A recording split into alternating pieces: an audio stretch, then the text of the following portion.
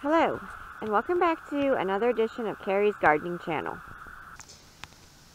Today is June the 13th, 2018, and I'm here with some of my tender green burpless cucumbers. The good news is we did manage to stop the dampening off disease, and we stopped the stem rot. So I wanted to give you an update on that. The neem oil and the sea magic worked. So today what I want to talk to you about is how to tell the difference on your cucumber plants between the male and the female flowers.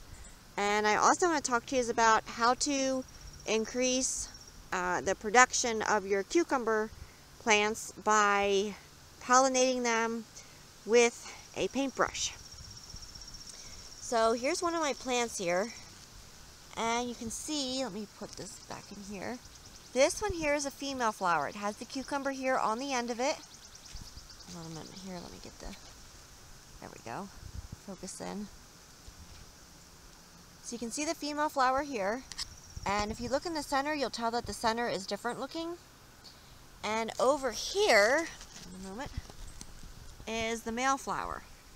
Now, it did just stop raining not too long ago, so the flowers have water in the pollen. So I'm going to show you how to pollinate them here in a moment. Okay, so I'm down here at one of the other tender green burpless cucumbers. This one doesn't have water standing in the pollen. So what I'm going to actually do, I'm going to take the paintbrush, and you can do this with your finger, but I'm just using the paintbrush. And I'm getting the pollen on the paintbrush.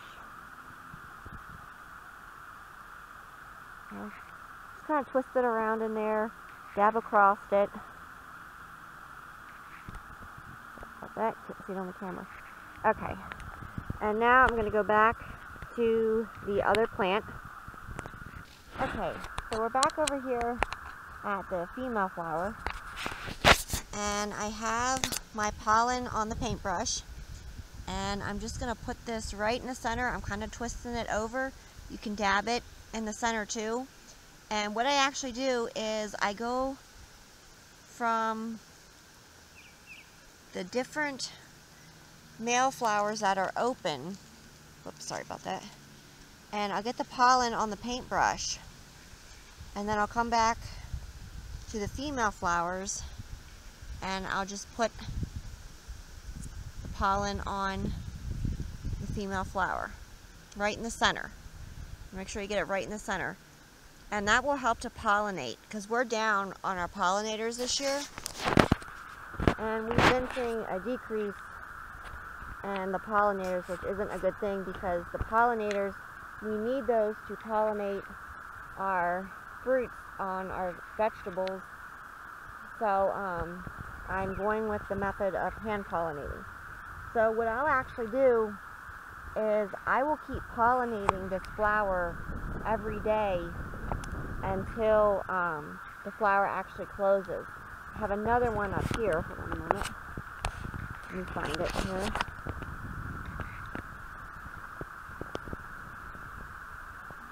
Okay, this one here. I've been pollinating this one here. Oops. Sorry about that.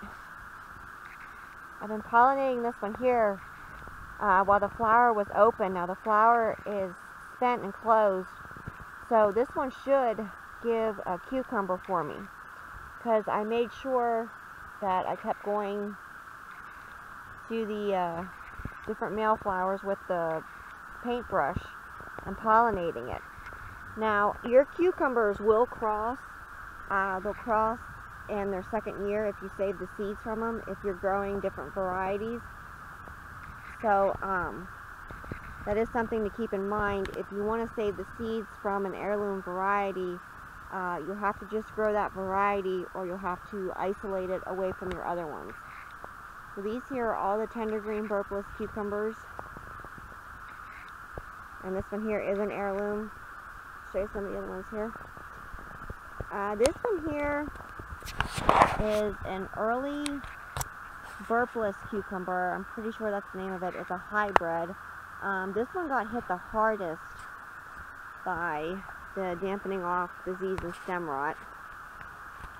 And then this one here was one I actually thought I was going to lose it.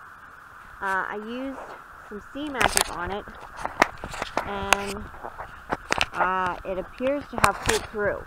Now, one thing, this right here, this is a weevil. They are very bad for your plants. They will bore into the stems, so we are just going to get rid of this thing here. I'm not even giving it a chance to do anything. I'm just going to get rid of it here. You can see what they look like here. It has a long snout on it, and they'll bore into the stems of your plants. You also have root weevils, and they'll eat the roots of your plants off. So we're just going to get rid of that thing.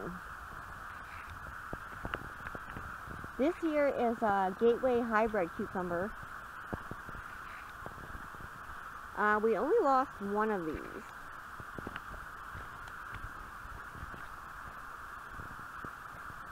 And somewhere the paper's gone. I think right around here somewhere we started with the Market Moors.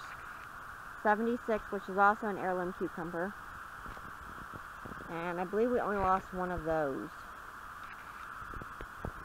But these are starting to bloom.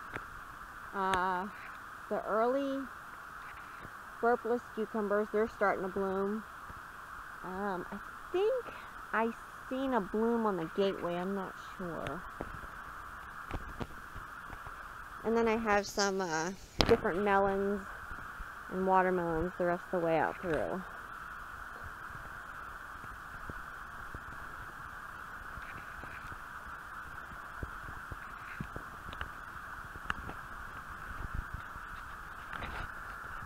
So we can see this one here is actually starting to, it wants to climb something. It didn't go for the fence like it should have, so I'm gonna try and figure out a way. I might stick a stick down there for it to climb and then direct it over to the fence or something like that. I'm not 100% sure yet how I want to do that one, but I'm happy that they have cucumbers on them, and I'm going to continue pollinating these here. And when I'm ready to harvest one of the cucumbers, or we have one hanging on where I can show you, I'll come back with another video and I'll show you what it looks like. So again, the way to tell the female flowers on a cucumber from the males is you look at the back of the flower. If it has the cucumber on, which this one here does, that's the female. The male flowers, you see from here, they don't have anything on the back. They're just a flower. So if you like my video, please like, comment, subscribe. If you have any questions, you can leave them below and I'll try and answer them for you. Please don't forget to hit that little notification button. I'll tell you when I put a new video on. Thank yous for watching, and I hope you have a nice day. Bye!